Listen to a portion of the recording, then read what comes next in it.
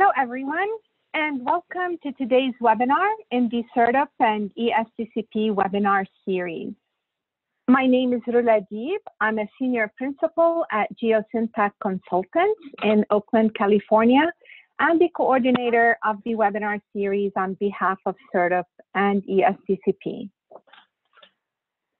The webinar will consist of a brief overview of CERTUP and ESTCP, followed by the technical portion, which details results from Department of Defense funded research on how annual cycles and genetic diversity constrain or enable responses to climate change. First, Dr. Julie Heath from Boise State University will discuss how research partnerships enhance phenology research. Her presentation will be followed by a Q&A session. Then Mr. Jason Winiarski, also from Boise State University, will discuss a full annual cycle framework for forecasting species responses to climate change. His presentation will also be followed by a Q&A session, and we will conclude the webinar with a longer Q&A with both of our speakers. On this slide, we have provided a few suggestions in case you experience difficulties with the broadcast audio. Firefox, IE, or Edge are the most compatible browsers to use. If you lose the content on your screen or if your screen freezes, try keying Control and F5 to perform a hard refresh. If you are accessing the audio through your computer, click the arrow next to the Join Audio button, select Test Speaker and Microphone, and follow the prompts as they appear on your screen. If you continue to experience difficulties, please call into the conference line shown here. You may also submit a comment using the chat box. Please use that chat box only for comments related to technical difficulties because the Q&A option should be reserved for questions for our speakers. Today's broadcast will be listen only. You may submit questions by using the Q&A box on your screen. You do not need to wait until the Q&A option to submit your questions. In fact, we do encourage you to submit questions well in advance of the Q&A sessions. When you do submit your questions, please make sure to add your organization name at the end of your questions so that we can identify you. With that, I would like to introduce Dr. Kurt Preston, who is the CERTUP and ESTCP Program Manager for Resource Conservation and Resiliency. Dr. Preston has tracked his career between civilian, university, and military positions. Prior to joining CERTUP and ESTCP, he was a faculty member and research administrator at the University of Nebraska-Lincoln, where he led faculty development efforts to improve research competitiveness. In his position, he also worked with technology transfer personnel, academic departments, and colleges to build university research capability. In addition, Dr. Preston has served as a member of Chief of the Army Corps of Engineers Environmental Advisory Board. Kurt? Well, thank you, Rula. I'm happy to welcome everyone to today's CERTUP and ESTCP webinar. CERTUP is the Strategic Environmental Research and Development Program established in 1991 by Congress as a partnership between the Department of Defense, the Department of Energy, and the Environmental Protection Agency. CERTUP's mission is to identify and address high-priority environmental science and technology opportunities that focus on DoD requirements. CERTUP funds both fundamental research as well as advanced technology development that ultimately impacts real-world environmental management. The ESTCP is the Environmental Security Technology Certification Program, in which we demonstrate innovative environmental and energy technologies. These investments capitalize on past investments under CERTIP and other research programs and are designed to transition technologies out of the laboratory and into the field. Especially important in all ESTCP demonstrations is the ultimate transition to implementation and regulatory acceptance. CERTIP and ESTCP are complementary programs, with much of CERTIP research occurring at the lab and pilot scale with occasional field efforts, while ESTCP demonstrations are primarily at the pilot and field scale, although occasionally supporting lab efforts are conducted. There are 4 program areas in CERTIP and 5 in ESTCP. The Installation, Energy, and Water program area is only in ESTCP, while the other 4, Environmental Restoration, Munitions Response, Resource Conservation Resiliency, and Weapon Systems and Platforms, are CERTIP and ESTC programs managed jointly by a designated program manager. Our webinar today is focusing on research and demonstrations that were conducted under the Resource Conservation and Resiliency program area, which has essentially 3 main areas of research: natural resources, resiliency, and wildland fire. Our webinar series highlights research and demonstration efforts from each of the 5 program areas. As you can see, upcoming webinars will cover a broad range of topics, including managing aqueous film-forming foam impacts to subsurface environments, high-resolution site characterization and mass flux reduction in groundwater, and sustainable coating systems for military platforms.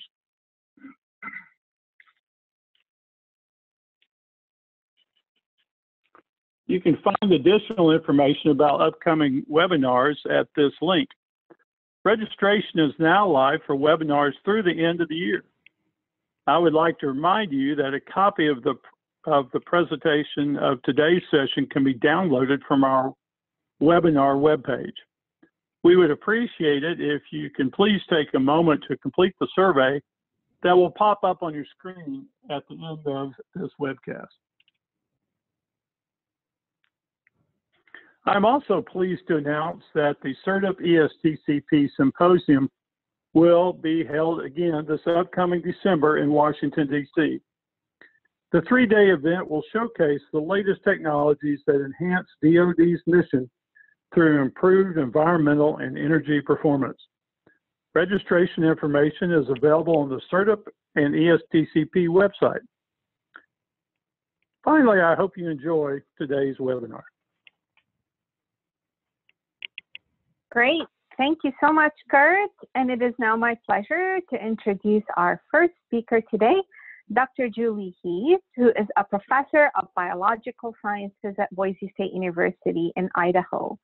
Julie's research focuses on avian responses to human-driven environmental change, such as climate change and human disturbance. She studies the mechanisms underlying animal and environment interactions at different scales, from individual behavior and physiology to population patterns and processes. Julie is the PI, or principal investigator, on a CERTIP-supported effort titled Full Cycle Phenology. And this project uses an annual cycle framework to discuss the phenology of migratory birds and forecast population vulnerability to seasonal changes driven by climate change. And she'll be talking to you about this today. Julie earned her bachelor's degree in zoology from the University of California at Davis, a master's degree in raptor biology from Boise State University, and a doctoral degree in wildlife ecology and conservation from the University of Florida. Julie, please proceed. All right, great. Thank you so much for that introduction. And thanks to Kurt Rula and the rest of the startup community for supporting our research in this presentation. And thanks to you attendees for listening. Today, Jay Winiarski and I will present two components on our startup-supported research project that aims to address how annual cycles and genetic diversity affect responses of migratory birds to climate-driven changes in seasonal timing. Specifically, I'm going to highlight how our network of partners facilitates large-scale research across several disciplines, from genetics to behavioral and population ecology, providing the foundation to conduct multifaceted comparative research across North America. This presentation will cover the following agenda items. First, I will describe how our project's research design led us to conclude that we needed to develop a partnership network. Next, I will talk specifically about how each phase of research conducted during the full cycle phenology project relies on collaborations. I will then describe our approach towards finding partners and developing the network. I will demonstrate the utility of our network for generating results and maps that show how sample collection by multiple partners allows us to understand which factors influence the timing of reproduction and genetic structure of our model species across its breeding range. And I'll conclude with how broad-scale partner-driven research benefits the DoD. Operational flexibility to support the DoD's training mission is well served by conserving biodiversity and ecosystem integrity on DoD-managed properties, making them resilient to new threats that emerge from non-stationary climate. Integrated natural resource management plans guide the monitoring, management, and research that directly contribute to conservation. For avian species, the DoD Partners in Flight Group provides expertise for the nexus between the DoD mission and avian conservation and management.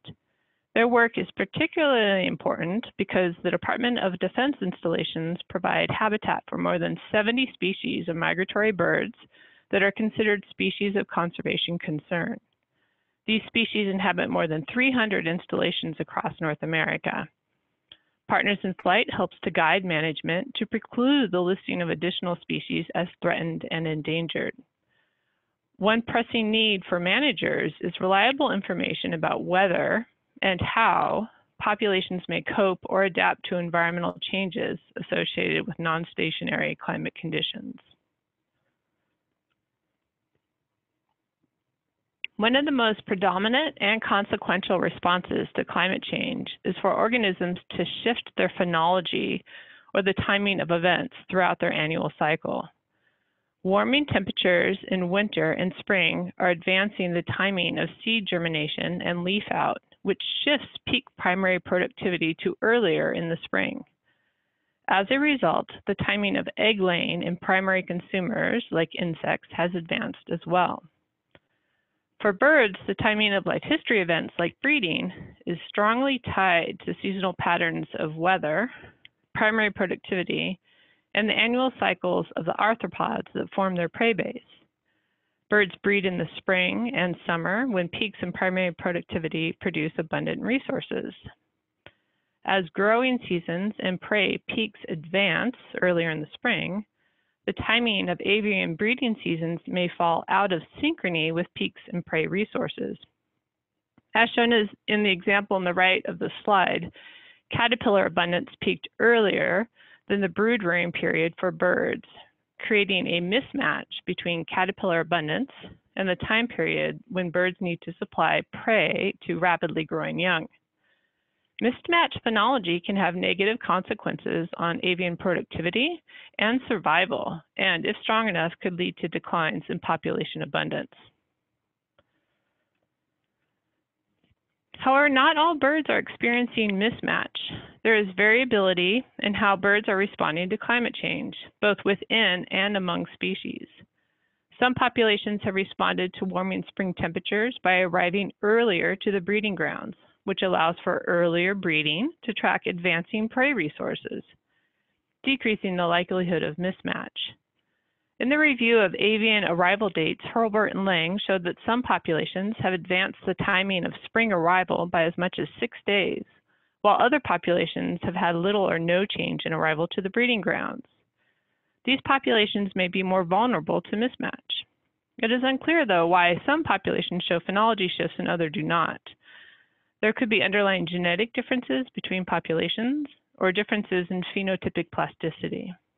Studying the differences between populations requires a broadly scoped study that spans genetics, phenotypes, behavioral observations, and the collection of data on demographic rates, all in response to climate conditions. Identifying populations that will be vulnerable to climate-driven mismatch requires a full annual cycle approach because events occurring during one period of the annual cycle may influence outcomes during later parts of the annual cycle. This figure from Small and Lorenz and others shows several nice examples of interseasonal or carryover effects for migratory American redstarts. Redstarts breed in Canada and eastern forest, shown in yellow on this map. They winter in the Caribbean and Central America, shown in purple. Winter weather and habitat conditions can predict both survival through spring migration and reproductive success in the breeding season. Similarly, spring weather and habitat conditions may affect everything from the timing of arrival to reproductive outcomes to the onset of fall migration. Because of these interseasonal effects, we must understand the relationship between weather and timing across the whole annual cycle to identify why some birds may or may not shift the timing of the breeding season in response to climate change. The benefits of understanding ecological responses across the full annual cycle are widely acknowledged in conservation literature. However, logistically, it can be very difficult to study birds in all parts of the year. In addition to sampling birds across the entire year, seasonal movements at continental scales provide special challenges for studying migratory birds.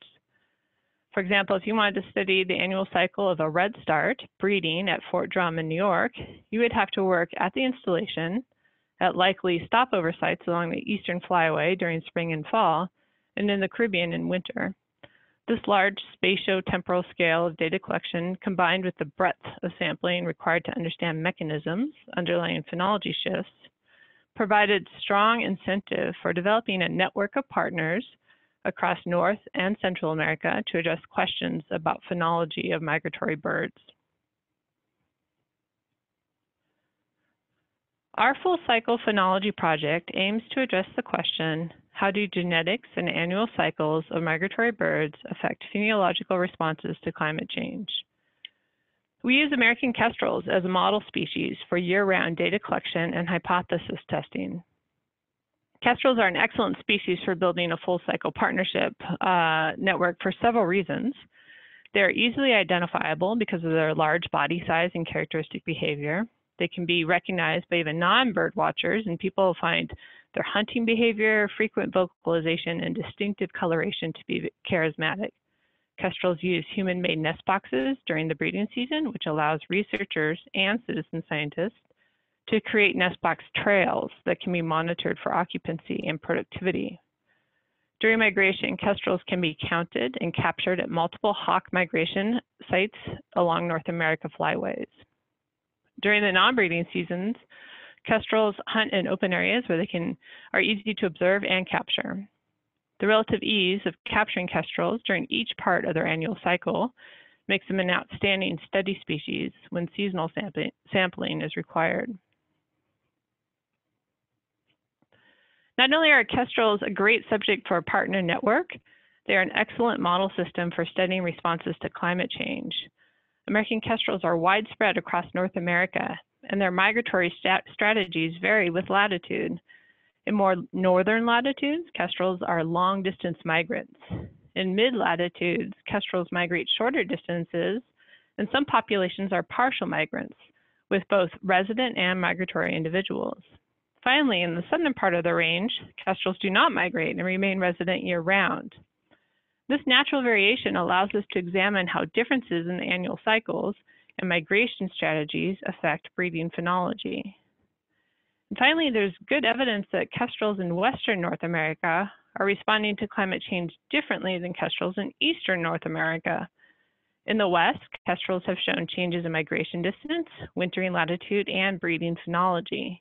But in the east, kestrels have not shown changes in migration distance, wintering latitude, or breeding phenology. And this difference creates a great comparative study within a species. Our study design requires gathering information on the timing of breeding, productivity, and survival of kestrels across their range, combining biological samples from individual birds, as well as data about environmental conditions. We collect samples and data on vital rates from kestrels that use nest boxes in the summer, and we observe and capture kestrels for sampling at migration sites during the winter. We use a combination of stable isotope ratios in claws, satellite transmitters, and genetic markers to track the movement of individual birds across the annual cycle. In addition, we're using the DNA extracted from feathers to genotype kestrels across several candidate genes that are associated with circadian rhythms or migration. We used three main approaches to find non-DoD partners to contribute samples to this collaboration. First, Hawkwatch International and the Peregrine Fund's American Kestrel Program, both of those nonprofits are co-PIs on this project. They did targeted outreach to other migration monitoring organizations and citizen scientists who maintain kestrel nest box trails. Second, we contacted other kestrel researchers and agency partners across North America to see if they could participate. And finally, we have broadcast this project needs and contribution opportunities on social media, through presentations at conferences, and on our website. We identified key DoD installations to round out sampling and data collection. We used a stratified approach in selecting installations within the kestrel's range and within one of three flyways: Western, Central, and Eastern. Within each flyway, we identified installations along a latitudinal gradient where we expected to find kestrels with different migration strategies. For example, we expected to find full migrants on northern sites, residents in the south, and partial migrants at mid-latitudes. At present, data have been contributed by more than 80 partners from academia, nonprofit institutions, natural resource agencies, and the general public. As you can see, citizen scientists make up the largest contribution by count of individuals. Many of these folks are a part of the Peregrine Fund's American Kestrel Partnership, and we've benefited from their outreach and coordination of kestrel researchers over the past few years. This graph illustrates how our network contributes data across the annual cycle, with different lines for non-breeding, spring migration, breeding season, and fall migration contributors. Each colored bar represents the type of partner contributing samples. During the breeding season, we receive data from university teams, DoD sites, and citizen scientists. Nonprofit scientists collect data during the migration season, and then the non-breeding season is mostly covered by university and agency partners, in collaboration with seasonal technicians we hired with project funds.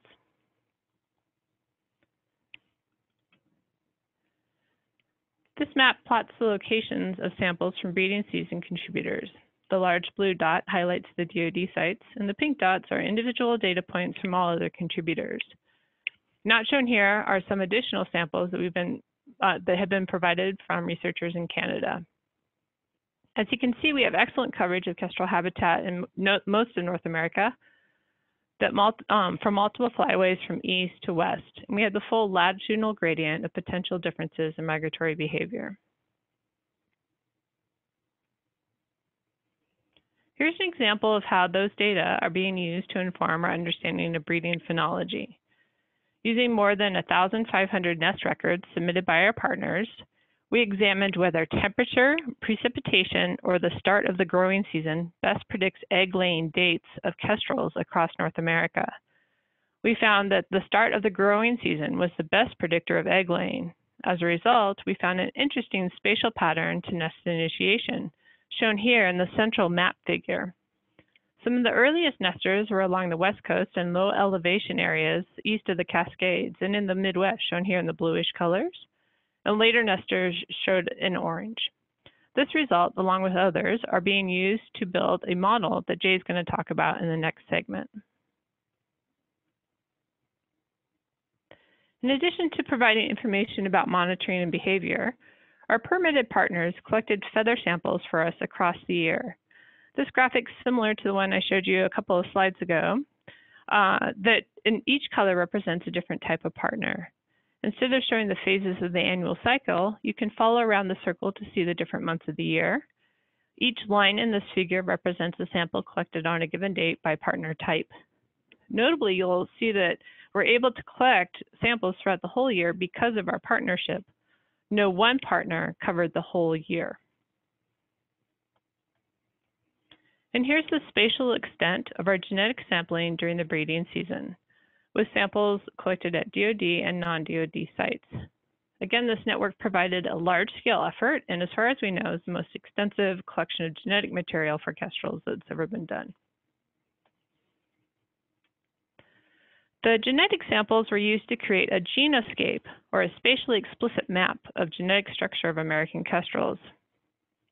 In partnership with Kristen Rueg's lab, we used RAD sequencing to identify variant SNPs and found support for 5 genetically distinct group of kestrels in Alaska, the western part of North America, Texas, the eastern part of North America, and southern Florida.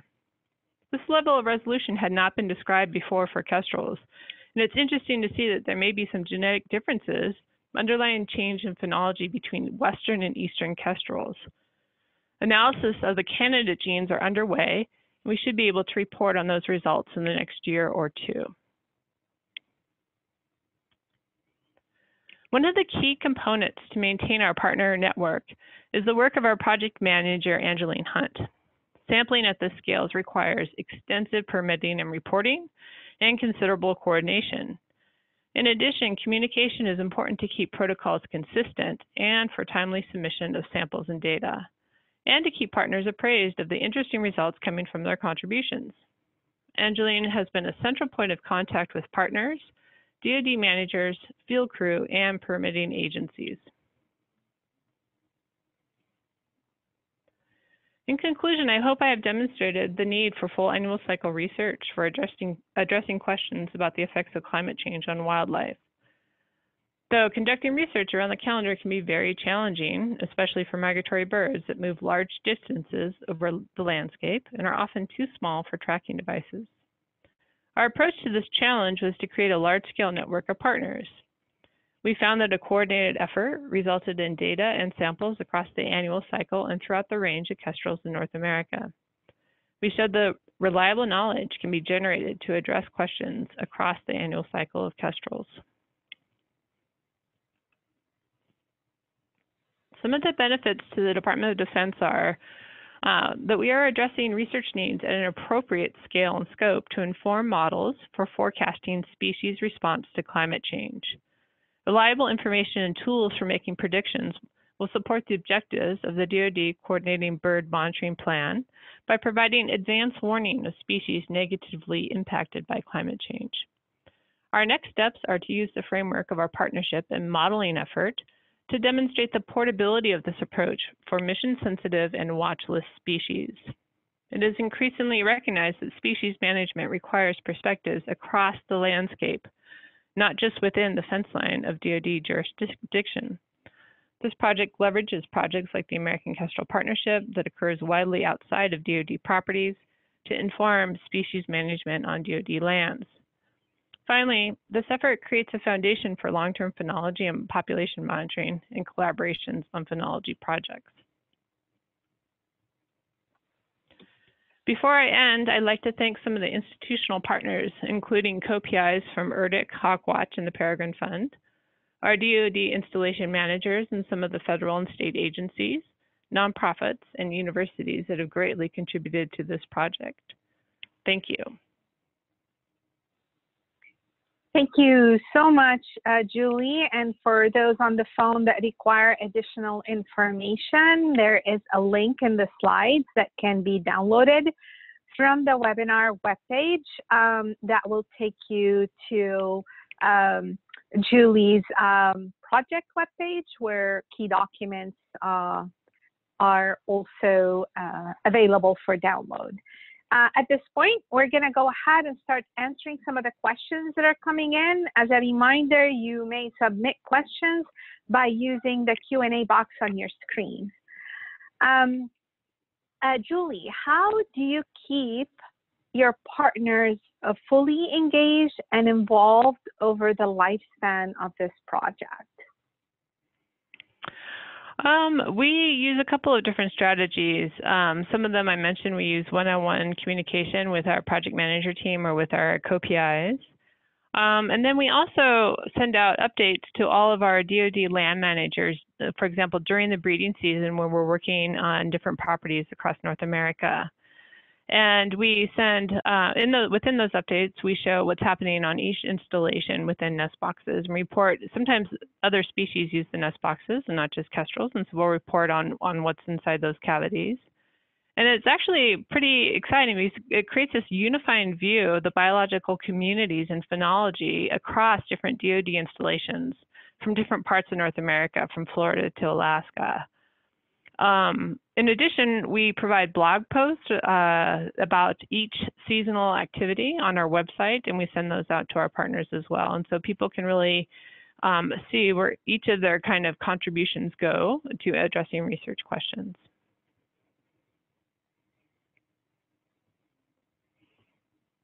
Thank you so much, Julie. Can you clarify why you are stratifying North America by 3 regions, West, Central, and East?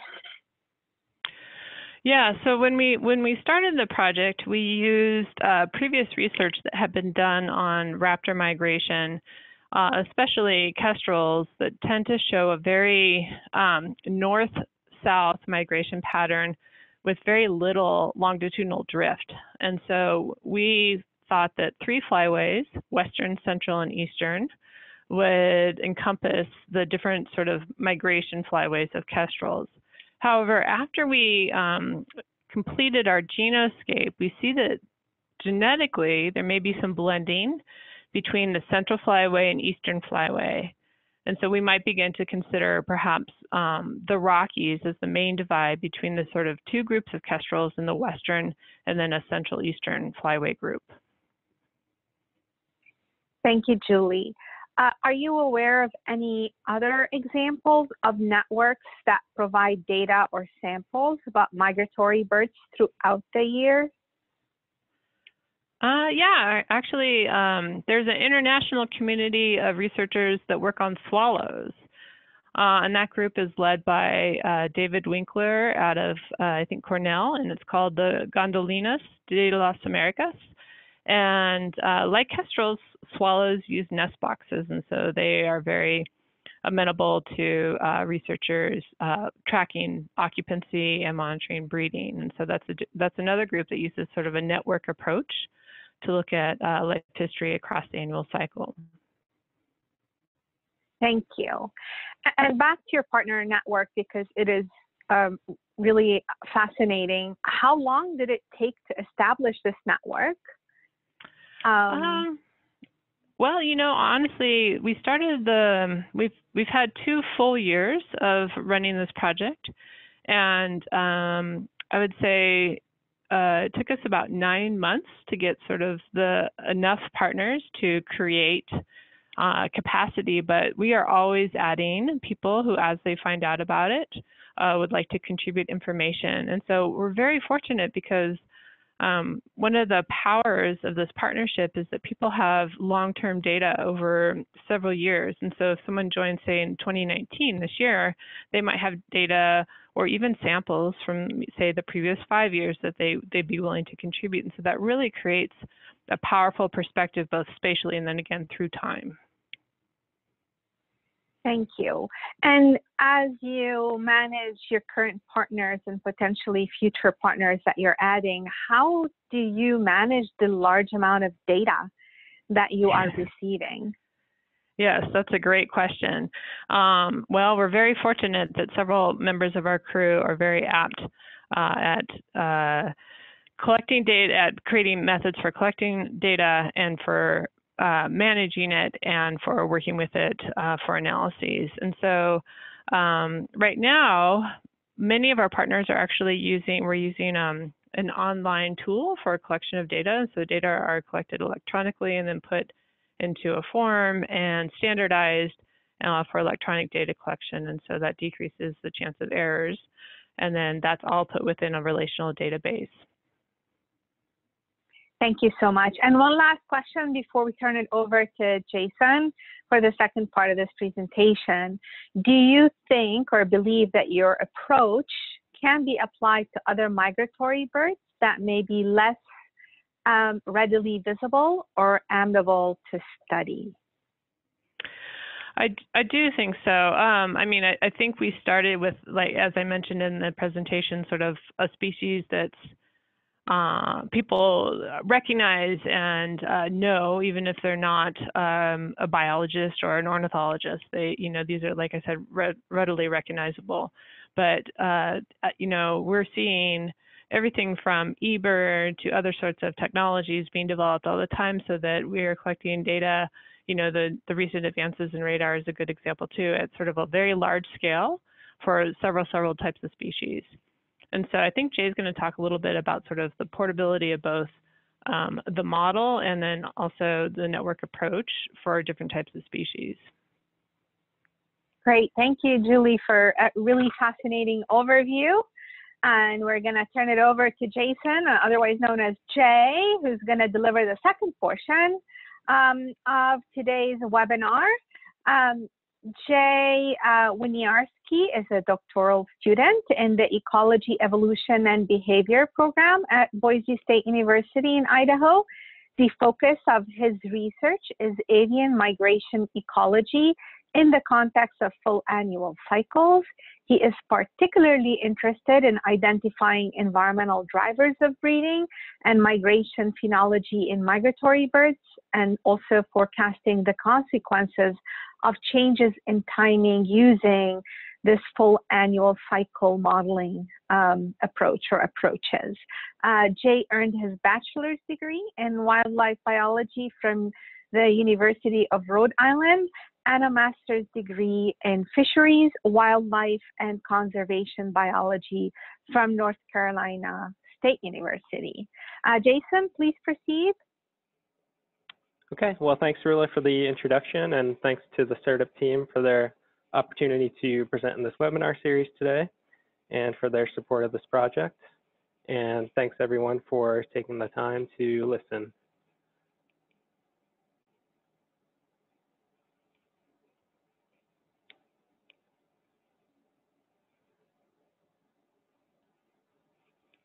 Okay, so I will first talk about some of the challenges of studying and forecasting climate change impacts for migratory species and how full annual cycle simulation models could provide a path forward in the way that we study phenology in a changing climate. Then I'll provide a quick introduction to our work and briefly touch on the objectives for this project. Following that, I will talk a bit about the individual-based modeling approach that we're using and present a simple individual-based model that identifies mechanisms enabling breeding phenology shifts in our local study system here in Boise, Idaho. Next, I will describe the ongoing work we are doing to scale up this model, which we're calling SCOPE, for the rest of North America. And finally, I will leave you with some key points from our work so far, how we plan to apply this model to other species and systems, and how it might address some of the needs of DoD scientists and managers. So understanding how animals will adapt to climate change requires knowledge of how climate influences their biology year-round and how events in different seasons interact with one another. And one of the many ways in which climate change affects wildlife is through changes in phenology or the timing of seasonal life history events.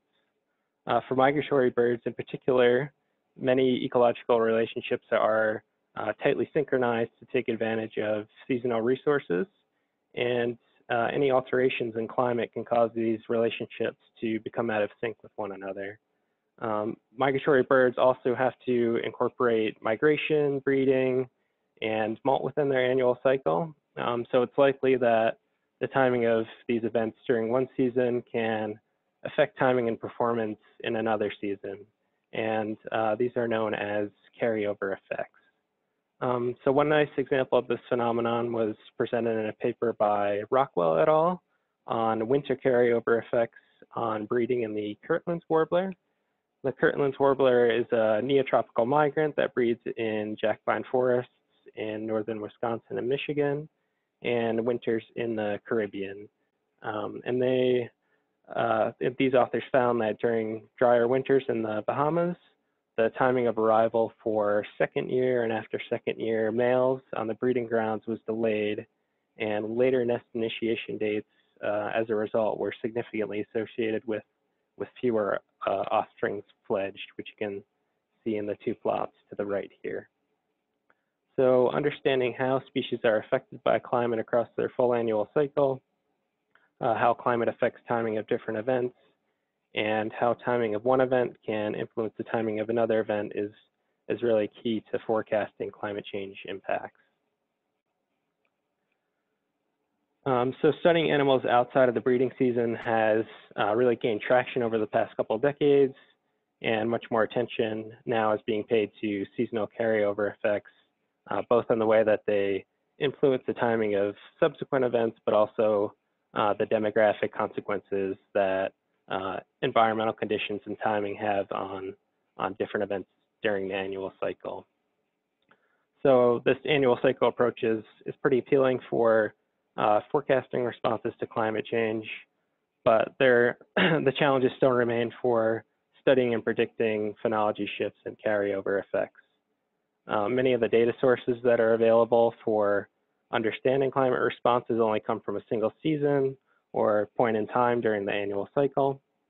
We're also at a point where it's logistically difficult or expensive to track individuals throughout their annual cycle, or they're just too small to be tracked through breeding, migration, and wintering. And species can cover really vast geographic areas over the course of a year, so they're not necessarily restricted to DoD installations, let alone a single country. And it's often not feasible to experimentally manipulate something like climate in a field setting for most species. Also, integrating individual variation is a key challenge for this full annual cycle modeling approach. The genetic composition of an individual might relate to its phenotypic plasticity, and that's whether or not an individual is able to modify a trait like the timing of egg laying in response to changing environmental conditions. So incorporating genetic variation at both the individual and population level is also really important.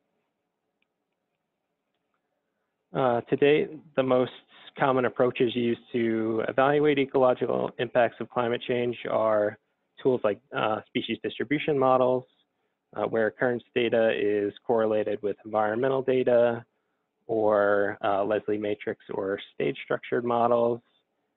And most of these approaches aren't able to include important biological mechanisms such as dispersal, evolution, and individual variation.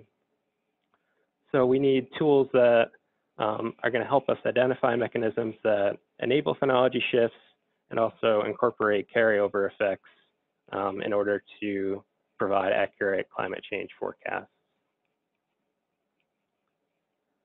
So our way of overcoming these challenges to full annual cycle modeling with this project is to use individual-based modeling. And individual-based models, sometimes referred to as agent-based models, are a way of modeling populations such that all individuals are considered explicitly. So in an individual-based model, or IBM, simulated individuals interact with one another and with a virtual environment, and they follow basic ecological rules to maximize their fitness. And as a result of these behaviors and individual level interactions, population level behaviors start to emerge.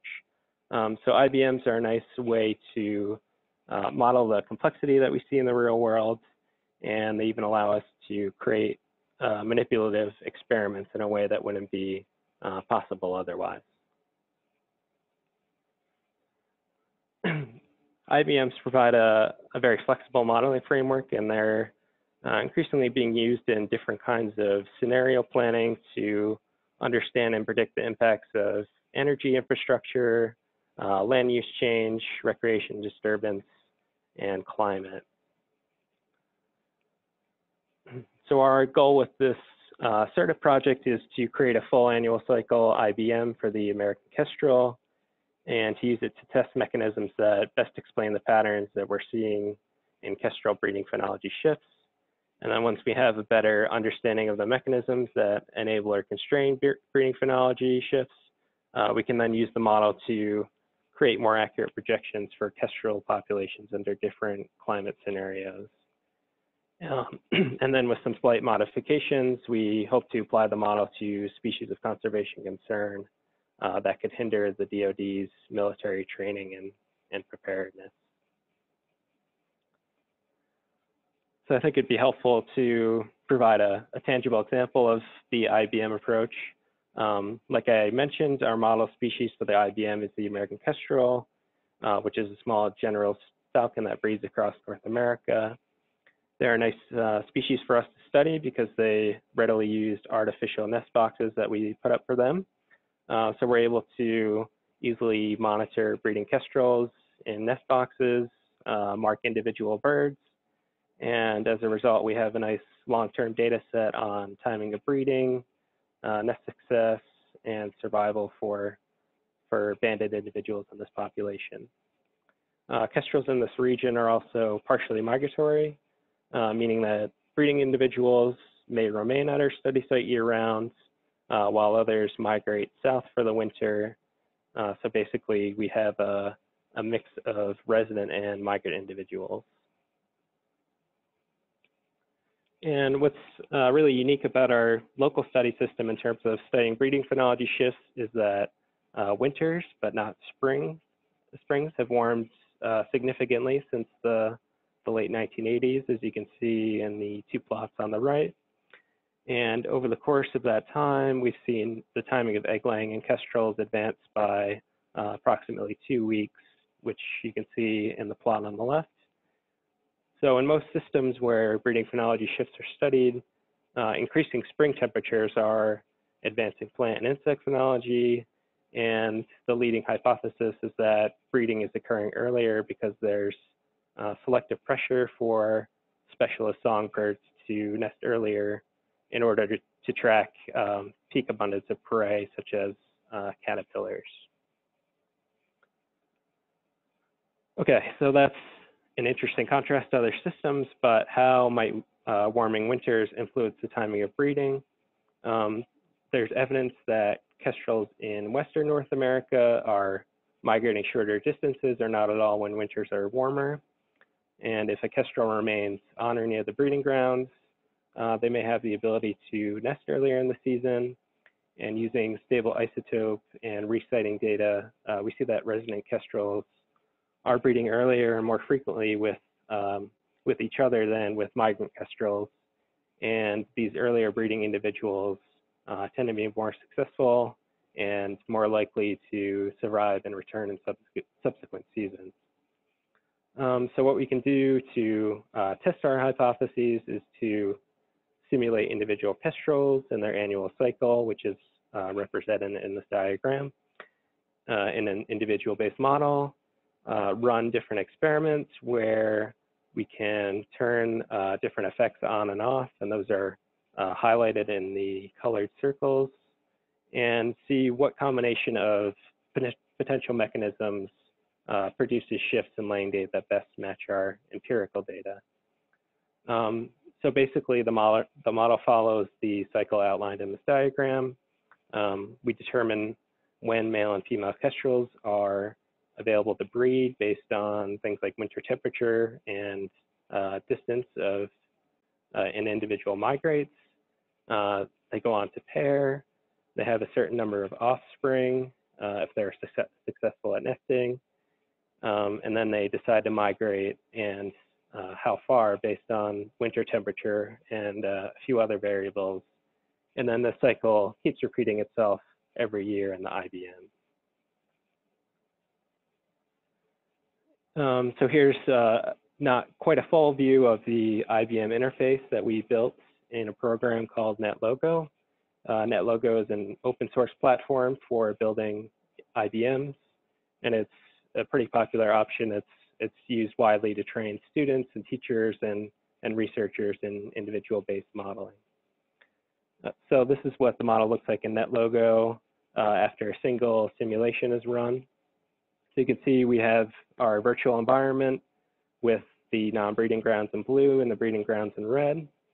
And there are two switches at the top left to turn winter warming and a seasonal fitness decline on or off, which is used to run experiments with different combinations of mechanisms. So in this example, we allow winters to become warmer, and there's a seasonal decline in fitness. So in this case, birds tend to breed earlier, and these earlier breeders are more successful because they initiate nesting earlier in the season. But we can keep track of the time steps by year and date in the windows below the switches. And finally, although only one plot is visible here, we have several output plots recording dates of when individuals are available to breed, how far they migrate, how many young they produce on average, rates of immigration and survival. And all these outputs allow us to ensure that the model is running properly and matching patterns that we see in our local study system. So for example, it's not shown here, but we can track assorted mating, and that's so basically we're looking at the frequency of residents pairing and breeding with other residents, residents pairing and breeding with migrants, or vice versa, to verify that the model is behaving realistically and reflecting what we see in our wild kestrel population.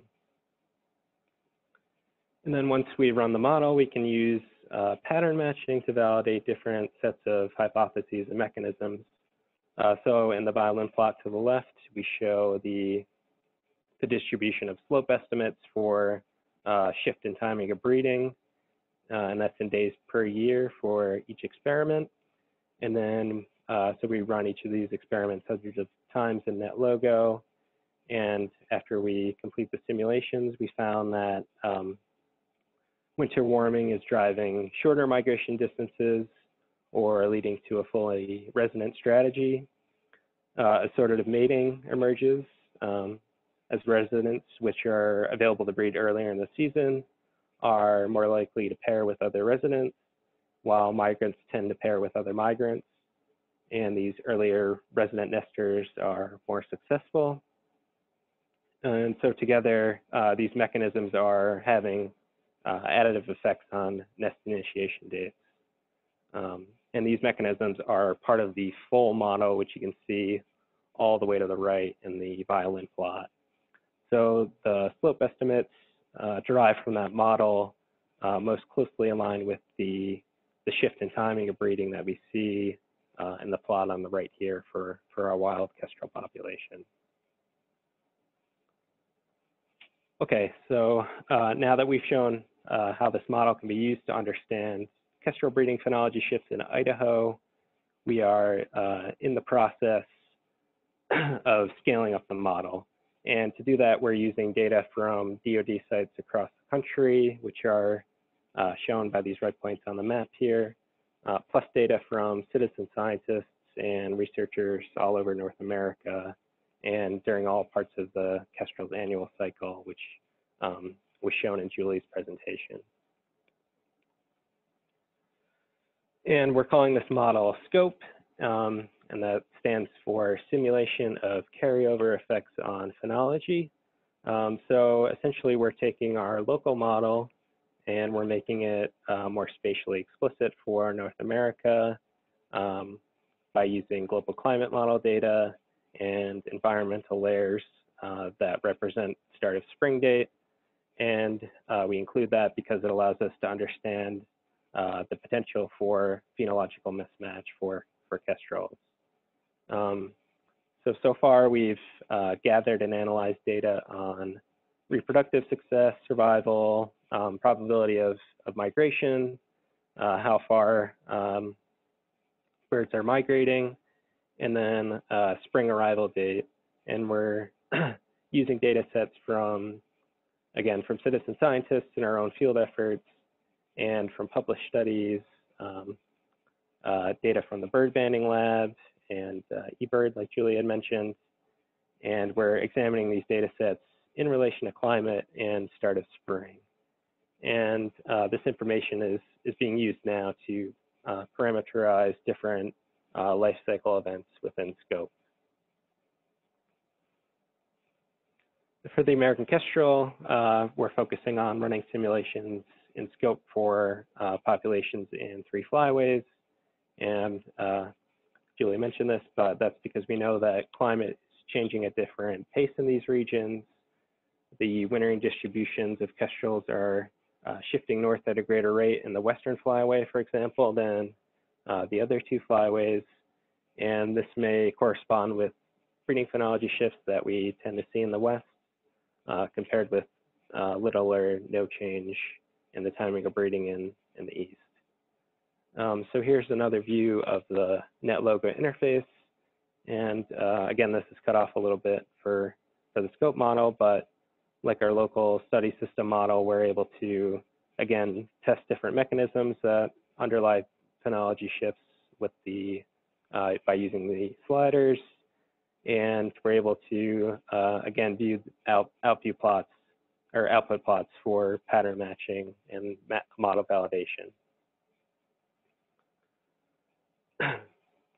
So using our Idaho kestrel study system, I've shown the utility of individual-based models as a framework for testing potential mechanisms that are underlying breeding phenology shifts. And once we've nailed down what those mechanisms are, we can begin to produce more reliable forecasts of climate impacts and hopefully have a better sense of which species and populations are able to shift their timing and keep pace with a changing climate. And this kind of information will be, I think, particularly valuable for DoD biologists and managers. So they're able to identify which species may lack the adaptive capacity to shift their timing in response to climate change, and hopefully better allocate resources for management. And right now we have a postdoc, Bree Powers. She just started. She'll be applying the scope model to some DoD mission sensitive and watch list species.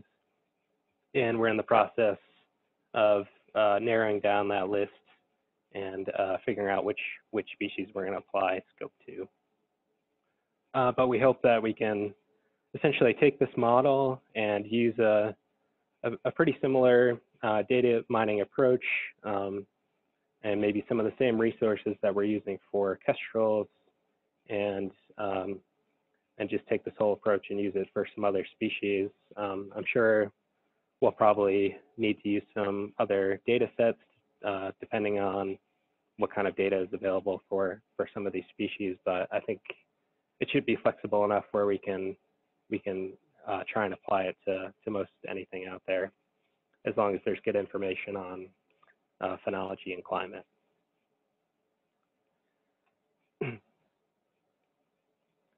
So finally, I'd just like to acknowledge all the collaborators on this project. Ben Pauley, who led the initial development of the IBM that we're building off of today, and who's advising our ongoing work with Scope. Our project manager, who keeps our research running across North America, and graduate students here at Boise State that are contributing really important pieces to the Scope model. Also our co-PIs for their help with gathering genetic samples and other data that we're using for the model. And last but not least, I want to thank the DoD biologists and managers that have been just really generous with their time and have been pretty critical to our data collection efforts in the field. Great, thank you. Oh, go ahead. I just wanted to mention that that an updated version of the model should be ready later in the year, so anyone can check back with us later and if they'd like more information. And yeah, thanks for your time. Thank you, Jason. Is the model, are you going to provide that free of charge to anyone that asks? I think, yeah, anyone that's working with the DoD should be able to, yeah, access that and use that. Wonderful. Yep. All right. Great. Well, we have a number of questions that have come in for you. We're going to start off with the first one. What are the minimum pieces of information needed to parameterize a full annual cycle model like the one that you described?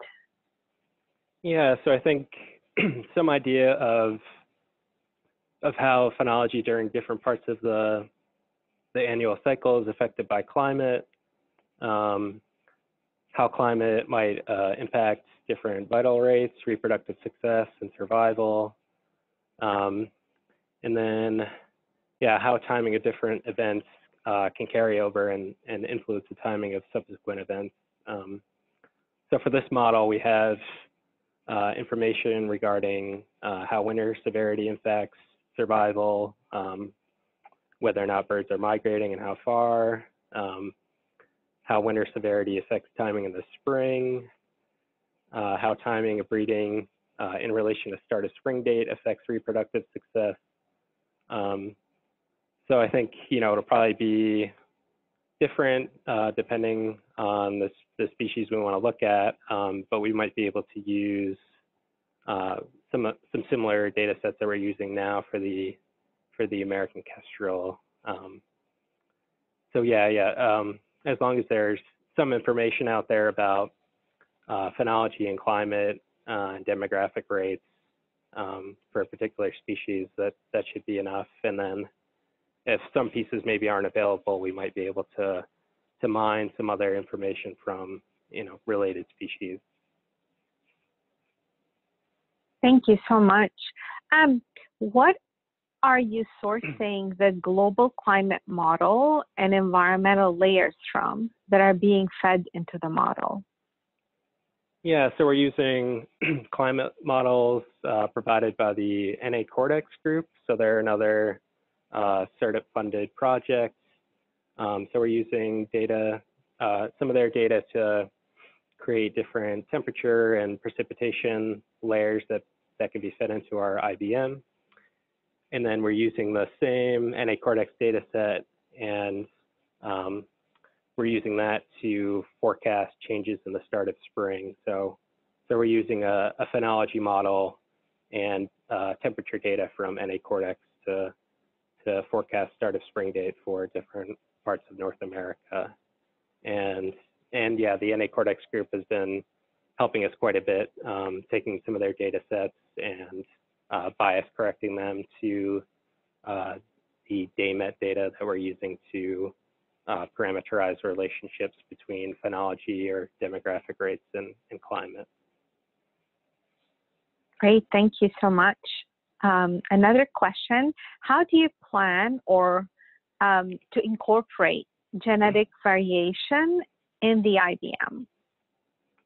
Yeah, so right now we're kind of working on getting a handle of the candidate genes that might affect annual timing for kestrels and how they're related to different climate variables. So yeah, in the IBM, I think the idea is that we can maybe assign a genotype for each individual, and that genotype will influence maybe something like migration distance or timing. And then we can also maybe quantify genetic diversity for different populations and see if that has an effect on the potential for kestrels to shift their timing. But Julie might have more to say about that because she's been working more with the genetic data. Julie, would you like to add something to Jay's response? No, I think Jay actually covered it really well. The concept would just be, I mean, the beautiful part about individual-based models is that you get to create a virtual kestrel, and so we can assign those kestrels genotypes and have those be heritable and track, genetics over time, and so that's pretty exciting. Great. And maybe another question for both of you, since we've pulled you into the discussion, Julie. Let's start with you. In your communications with DoD managers, what do you feel are their main concerns or areas of interest with respect to migratory birds? So, Julie? Well, so it seems that, in general, most sort of DoD managers are looking at the migratory birds on the installations that they're managing, and they're wondering, how will threats change, given that climate change is happening. And so we're specifically trying to, help give them tools to identify migratory birds that would be vulnerable to sort of phenology mismatch. And so, in addition to that, there's other questions about, for example, maybe changes in fire frequency and changes in habitat. And so there's sort of a broad, there's lots of things to address with climate change, both the sort of biotic effects of it, and then also sort of these abiotic processes that can drive population changes. And so, for us, they understand we're working with phenology, and those are the main questions that we're addressing. Great, thank you. Jay, is there anything you'd like to add to that? No, I don't think so. All right. Well, another question for the two of you, and this time we'll start with you, Jay. How will you go about distributing scope and making it user-friendly for DoD managers? Yeah, that's a good question, and probably something we'll have a better handle of once the model kind of nears completion here later this year.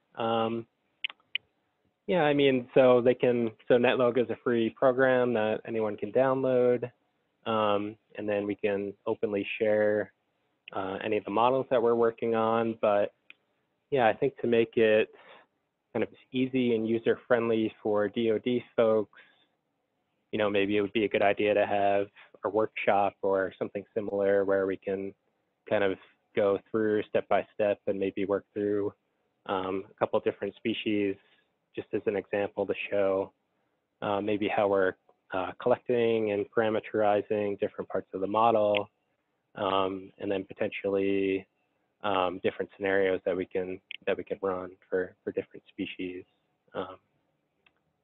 And yeah, maybe Julie has something to add to that too. Yeah, one of the reasons. Yeah, sure. One of the reasons that we chose NetLogo is that it does have a very friendly user interface, with so that people can run their own hypotheses by changing different components, by using sliders and buttons instead of having to go into the code and recoding it. And so, we hope to create a user manual that will go with scope, and so people can get NetLogo and add scope, and then run their own scenarios. All right, great, thank you. Another question for both of you. What are the next steps, and maybe you can start, Julie, what are the next steps for the partner network?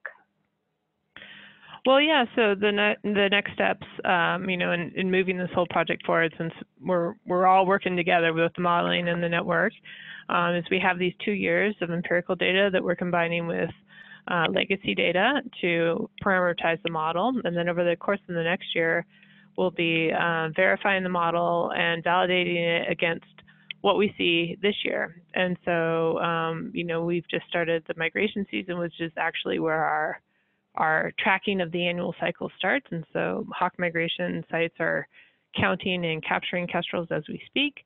And we'll start to predict counts at different sites and passage timing. And so with the scope model. And so we're using this year to verify the model.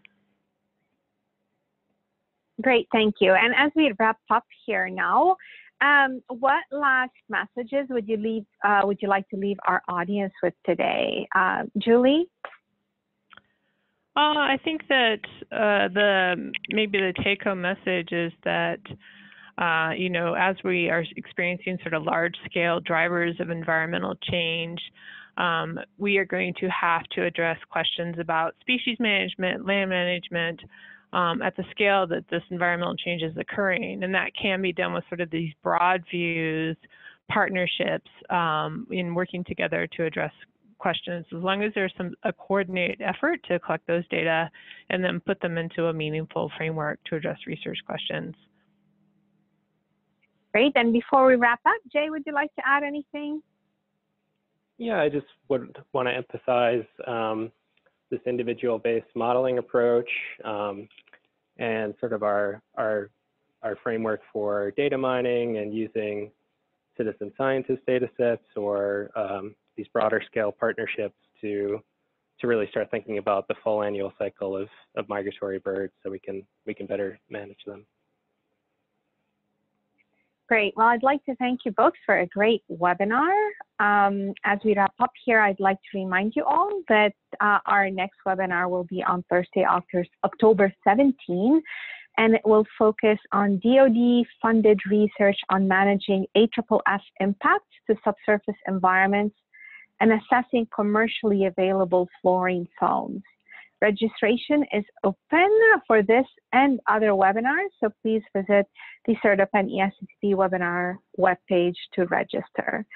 Before we conclude, I would like to remind you that both the audio and a copy of the presentation of today's session will be archived on our webinar webpage in case you would like to refer to them in the future.